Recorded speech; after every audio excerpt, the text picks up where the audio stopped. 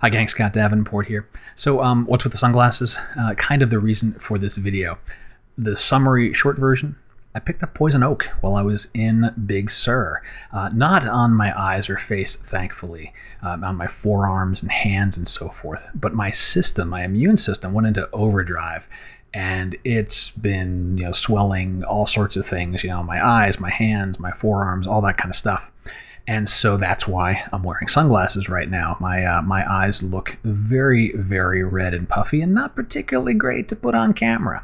And, well, why am I even making this video? It's to explain that I might have a pause in the video feeds coming out on my channel because it's a little difficult to work with the keyboard and the trackpad and so forth.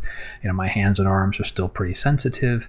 I'm about 2 weeks into recovery, and to say that my system reacted strongly would be an understatement. So I probably have another couple of weeks of recovery before I'm back to normal.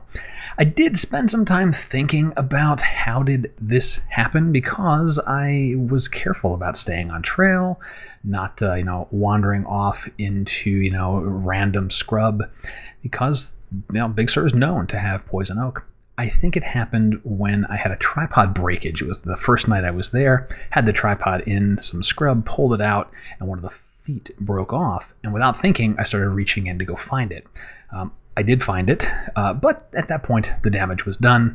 And so, here I am a few weeks later and dealing with the repercussions of that.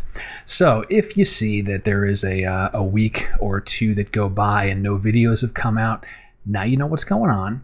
And hopefully you'll bear with me, and I'll be back with the regular cadence as soon as I possibly can.